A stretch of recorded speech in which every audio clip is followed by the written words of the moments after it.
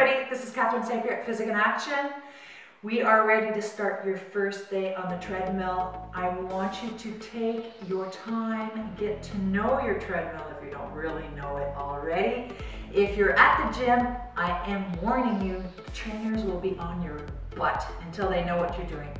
I used to give this 10 years ago to my students, and every time they would do it at the gym, a trainer would come and tell them not to do that. So it is okay, now that that fat is out, that you're doing all kinds of things on the treadmill, it will help a lot. You probably won't get harassed if you're doing this in the gym. If you're doing it at home, take your time, listen to your body. The first 5 minutes are the hardest explanation-wise. It will take you a little while to get used to it, but once you get it done a few times, you'll be able to adapt this quite well. So we're gonna start, and I'm not gonna speak so much because of the echo, because of the treadmill sound, so you'll have to watch me. Okay, are you ready? Let's get this started. So first, get your treadmill started. You're gonna put your speed on at 2 miles an hour. I know, it's slow. So if you have any issues, you shouldn't have any problem. Now, speed at 2 miles an hour, I very, very rarely work with the zero incline. Unless I'm running, I usually very rarely work with zero incline. So we're gonna bring the incline up to 5, okay? So 2 miles an hour, 5. You're gonna turn to the side, and you're gonna have your left top foot go over your right foot. Now here the goal is to walk sideways. Avoid pretending to walk sideways. Really try to have a full side walk. The longer your stride is, the slower it is.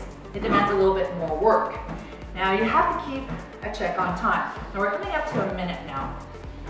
And I want your left foot to go behind you. Now this one, you will tend to mess up. It's just one of those things. It's not a natural thing to do. Now if you have nothing to hold on to, having a hand on the hip and one on the treadmill helps a lot to keep your straightened body. If you have something to hold on, you can literally line yourself up, okay? So you'll notice at the beginning that you'll probably, do a little trade-in or something. Just keep on going what you're doing. Practice making it there. Now, try to lengthen as much as you can your stride to avoid. Small steps will make you twist at the waist. Try to stay as smooth as you can. Large step, small step, large step, small step, large step, small step. Now I'm going to be back to you, but we're doing the same thing. Ready? Flip her over.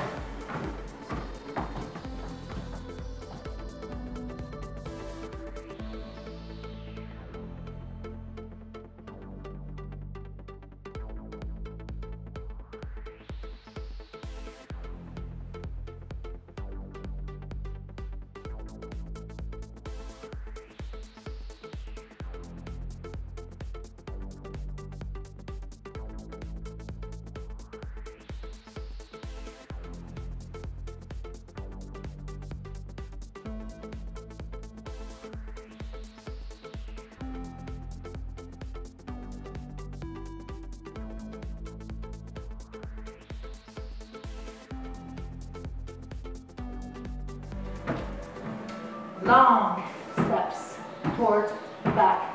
Avoid small stepping. Long steps towards the back. So you're working quads. You're working butt. Big time. Now increase the speed because it's too slow at 2.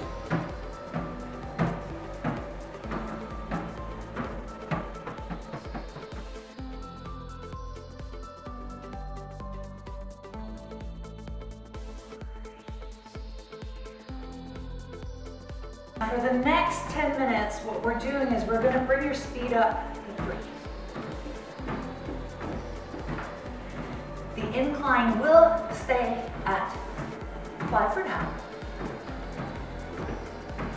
Every minute will go up by 1.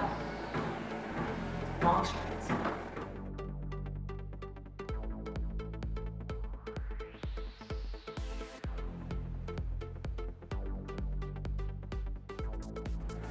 up the incline by 1.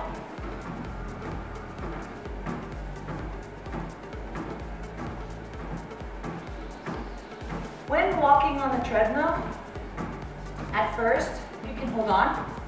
If you've never done it, you'll notice it feels a little strange. So you can hold on here, here, here. Just be careful that you're not holding, walking back. You want to actually put pressure into your stride.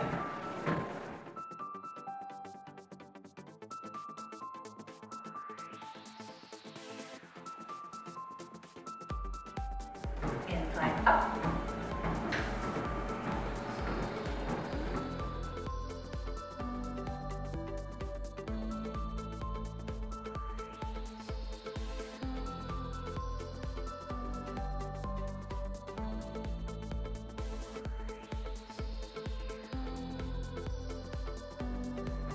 Up by 1.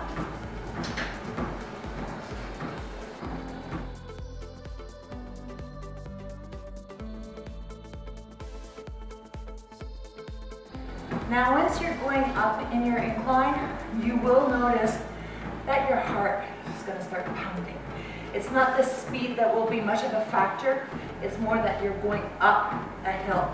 Now we're starting very easily, meaning you're going to have a month to get used to going uphill, or else what happens is that your shins become really aggravated.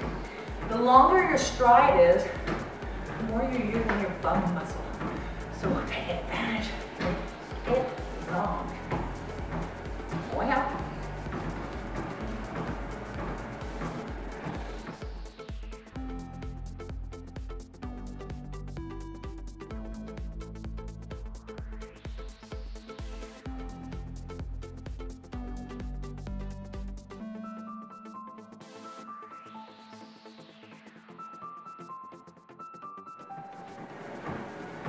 Once more, up. For today, this week, we're not going any higher than 10 until your body gets used to doing this kind of an incline. As you get better at it, we'll go higher if your treadmill allows it.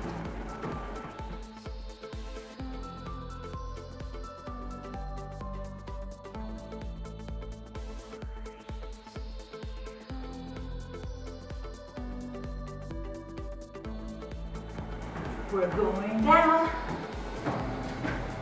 Now if at any point while you're doing a treadmill workout you feel dizzy, lightheaded, or you feel like you might vomit or throw up, you need to pause the treadmill, or at least stop it, get ready to sit down, change your position until it comes back to normal.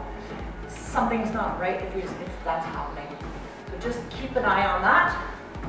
As well, if there's a heart monitor, most of them do, you can hold on to see where your heart is at.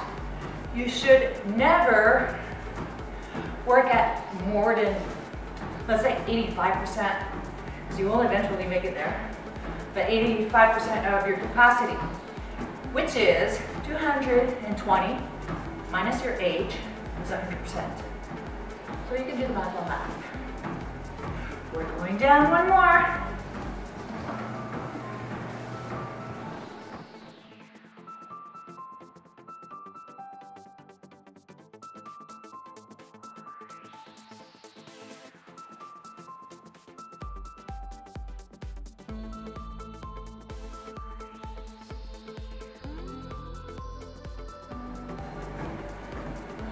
We're going down one more.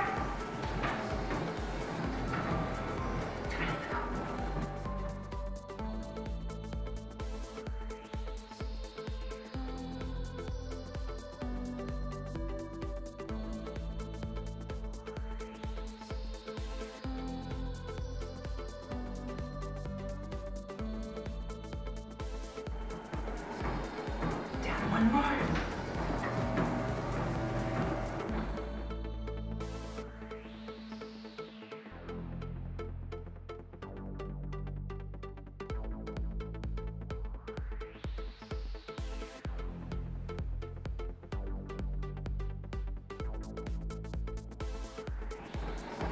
Last shot down.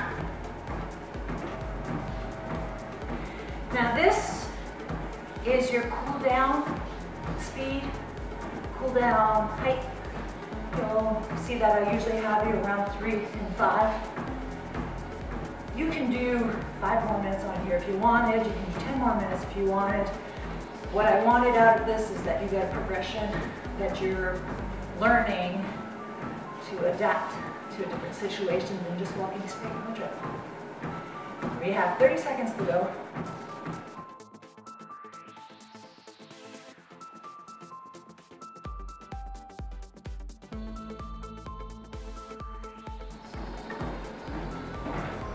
And that is your day 1 and 3. We're gonna finish this puppy up with 2-3 stretches. So get your towel, have a drink of water, and meet me somewhere where you can stretch. Make sure your towel off if you need to. As you get going, you're gonna need it. Drink a lot of water. I'm gonna post the link to vitamin water right here. And it'll spice up your water. You will need to drink 3 liters, so get used to it. Now we're gonna do 3 stretches standing up. First will be your quadriceps. You can lean, I mean, if you're really good, you wanna do it on balance, go ahead. Grab your ankle, bring your knee close to the other one. Right there, you should feel a stretch, right when you start. If your knee's up here, bring it back. Push your foot into your hand. And hold. 3 big breaths.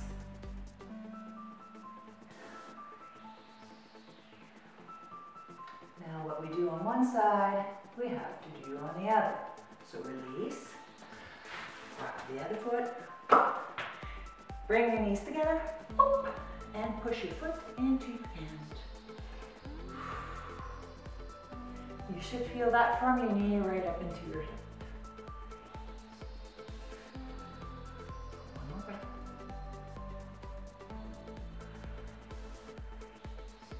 And release. Now we're gonna go get the hamstring. Since we've been working all that stuff, we're gonna go get it. You're gonna take your foot, you're gonna flex it on the ground. Take a big step. Stick your bum out. So now you should be getting a stretch through here. Now use this in a smaller stride and push further in. Don't push on your knee. There's no necessity for that.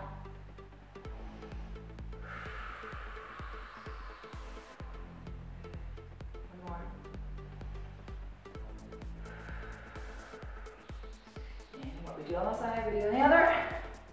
Foot out, bum out, press, toes up.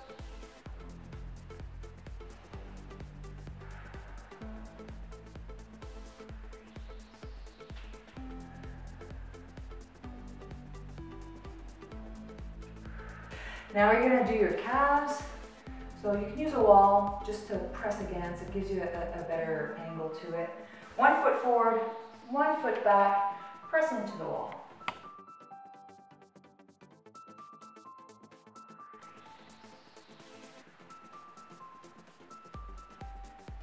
One more breath. Good. Other foot.